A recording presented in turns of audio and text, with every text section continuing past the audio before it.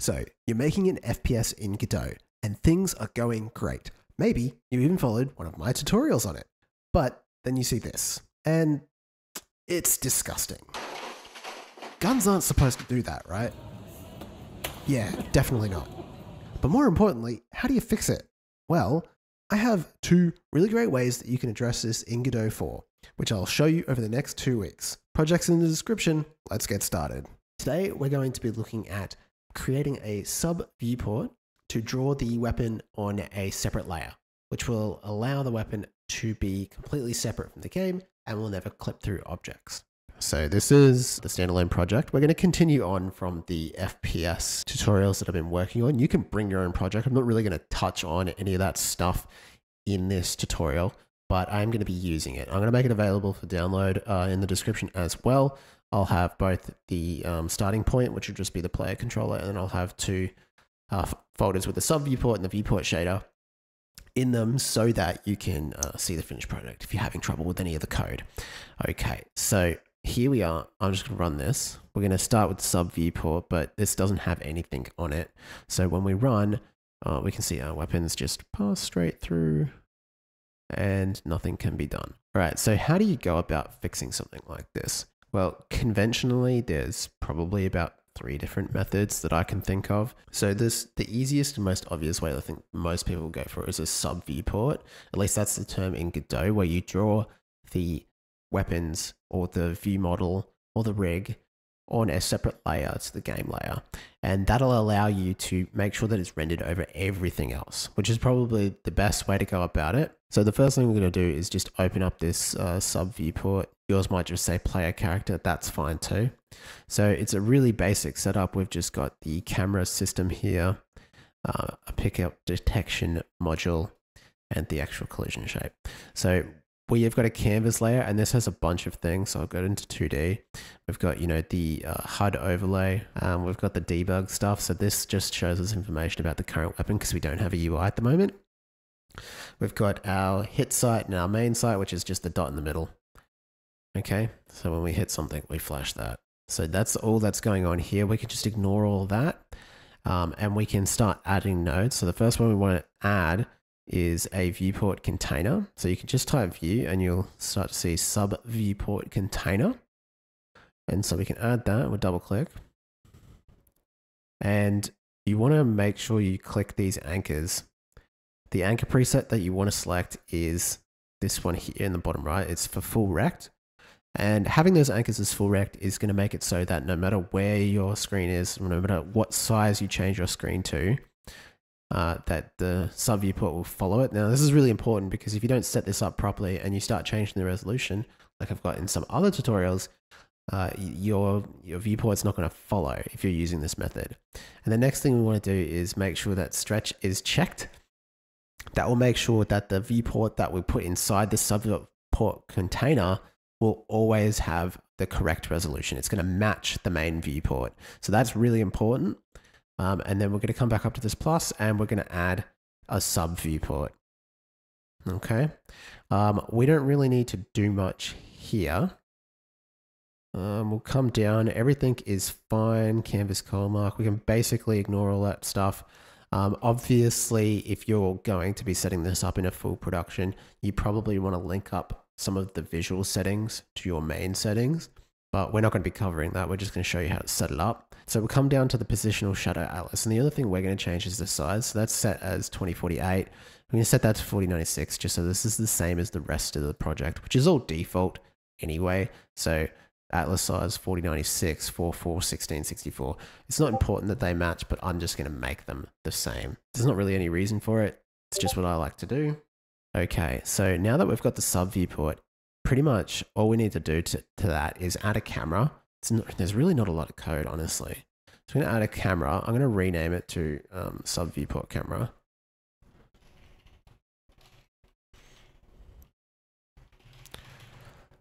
And I'm going to make sure that's accessible as a unique name so that we can move it around, because maybe you don't want it in a canvas layer. Maybe you don't want to, have anything. Maybe you want to have it floating. I don't know. You change your project. Also, before I forget, obviously you're seeing this, which doesn't look quite right. we do need to come into the SubViewPort and change it so it has a transparent background that will allow us to see the world. That's really important. So that's a big one. Don't forget that, like I just did. I feel like every time I add one of these, I forget, and then I have to come back and change the setting. But yeah, transparent background under SubViewPort, Viewport, transparent BG. Okay. So now we've got that. We're halfway there. Then we're going to talk about Cull Masks. So just like every collision object has collision layers, cameras have Cull Masks. And so if something is not on the Cull Mask, then it won't be drawn. So for the SubViewPort camera, we want to turn everything off because we only want to draw one thing. And I always like to make mine number 20 so that it's at the exact opposite end of everything else. Helps me remember. You can rename these if you come up to the project settings. If I can find it, camera, no, layer names, 3D render. So you could rename this to view model. And now that would be called view model. And you could come back to the project settings and you could rename layer 1 world so that you remember. And then anything else you need to use in between, because you know you're going to use these Cull Masks for all sorts of stuff. If you're doing stuff in your game, depends what you do. Right, so we can name that view model and that's pretty much it. And we can come down to the main camera and we want to uncheck the view model so that the main camera doesn't draw the view model. Okay. And then we just need to alter the meshes so that they are drawn on layer 20. Okay, so we're going to come to these models. Now, these are all within scenes. Just because of the nature of this project, I'm actually just going to make these local. You might need to do something else to change these, and that's okay. But wherever your mesh is saved, whatever scene it's in, find it and just change its layer to be on the view model layer, whatever you set that to. Okay, set that there. And now, aside from setting the location, things should start to look a little bit better. You won't have seen anything because obviously the camera is at 0, 0. But even if you put it at the same height as the other camera, it still won't work because when something is in a SubViewPort, it's basically like being in a completely different 3D world. And so what you need to do, you need to set your main camera's transform and your SubViewPort camera's transform to be the same.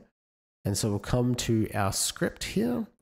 We're going to need to get access. We've already got access to the camera here, but if you don't have access to your camera, which would be strange if you were making an FPS and trying to do this, but get access to your camera. Mine's just called camera. It's all the way, where is it? It's there. And obviously I need to get access to the SubViewPort camera as well. So a really quick way to do this is just to click and drag, hold control, and then let go. It'll give you the SubViewPort view camera. I like the whole get node thing, so I'm going to do that.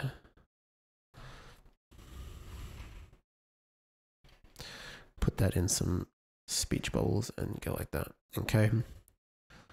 I don't know why, I just find it more readable. Okay, so now that we have access to it, we can set the transforms the same. We've got a physics process here, and you could do it in that, but it's not going to look quite right. It does need to be done in the regular process function. So we're going to need to make one here, func underscore process. It should just automatically fill in for us here. I'll make the delta underscore because we're not going to use it for now at least. So we'll just go SubViewPort camera dot set global transform, and then we'll go camera dot get global transform, and that should be all we need. Let's see if that's right. And look at that, we can see the gun. And if we walk into a wall, we can still see it.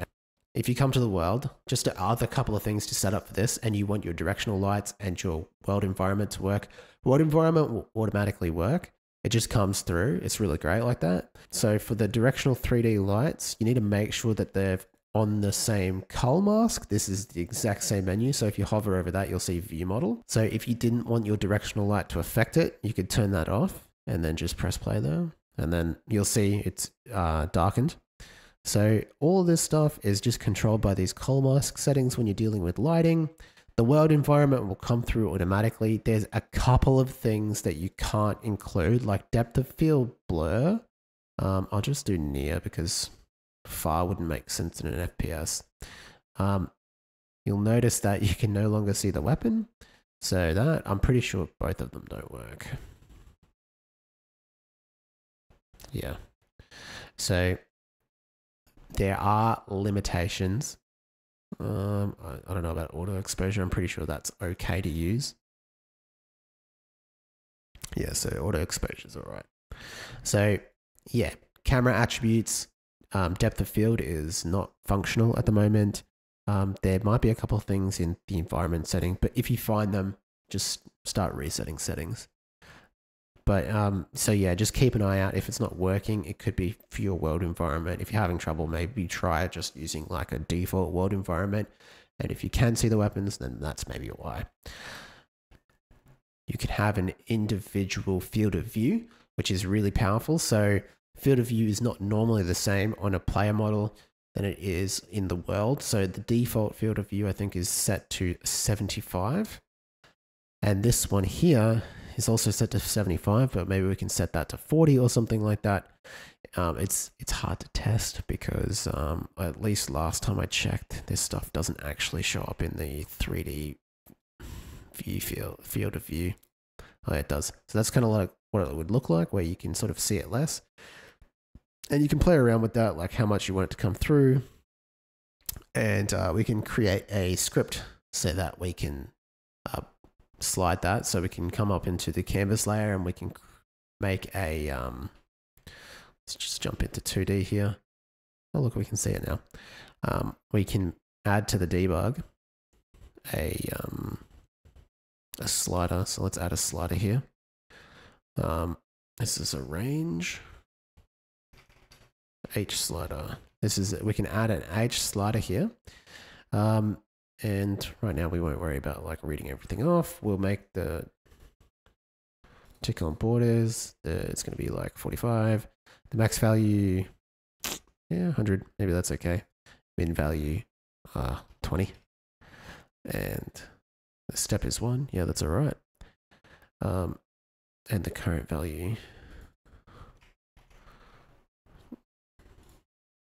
I just realized to count. This is what I was trying to edit there, not that. So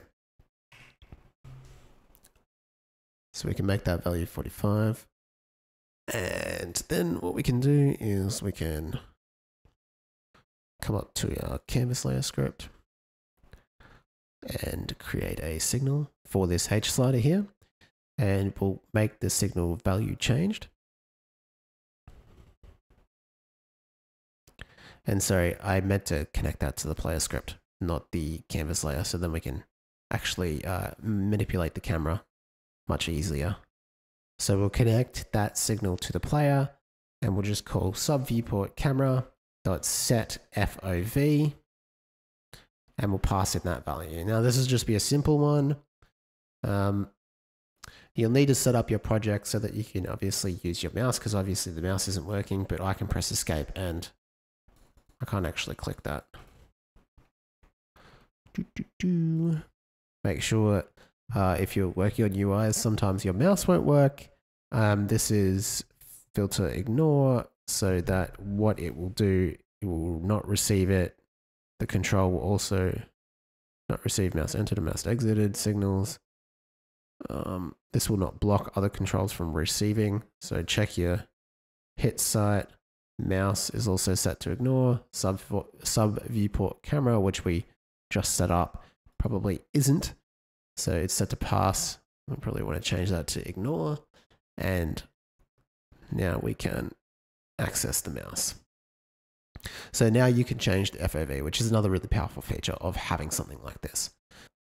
Okay, so now that we've added our SubViewPort, we can see that our gun no longer clips through the walls. But there's an issue with having a sub viewport in Godot right now, especially in Godot 4, it actually works totally fine in Godot 3.5, is that the direct light, the shadows from those, don't render onto our weapon. And you can see shadows are set up. We showed that in the project, and it does render on the gun. You can see that it gets darker when it's facing away, and it gets brighter when it's facing towards it. But the shadow from this object here does not get rendered onto the weapon. And as far as I can tell, there isn't a way for that to happen right now. And I'm not quite sure what the problem is. Last time I checked that there was a issue in GitHub for it. I haven't checked in a long time to see if there's any progress on that, but it doesn't work. The best alternative that I can think of to viewport clipping without having this lighting issue is using a shader, which we're going to be looking at next week.